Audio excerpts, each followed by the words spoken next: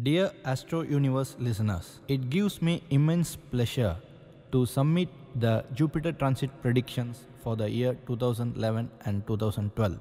The Jupiter transit, Guru Payarchi, takes place on 8th May 2011, Sunday, from Meena Rasi to Mesha Rasi. The Tithi falls on the day is Shukla Panchami. Jupiter remains in Mesha Rasi for a period of 1 year, after which it transits to Rishabha Rasi on 16th May 2012. About Jupiter, the conjunction of Jupiter with Venus makes one expert in all fields. The conjunction of Jupiter with Sun and Mercury makes one wealthy.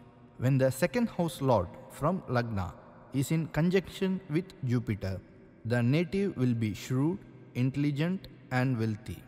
The Rahu and Ketu transit takes place on 16th May 2011, Monday at 9:55 am.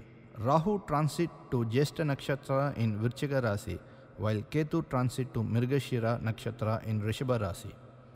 Now, let's see the effects of Jupiter transit on zodiac signs. The Jupiter aspecting signs are Simha Rasi, Tula Rasi and Dhanur Rasi.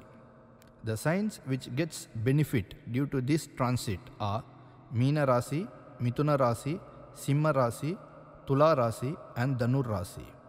The signs which gets neutral benefits are Kataka Rasi and Makar Rasi. The signs which gets affected due to this transit are Rishabha Rasi, Kanya Rasi, Virchaga Rasi, Kumbha Rasi and Mesha Rasi.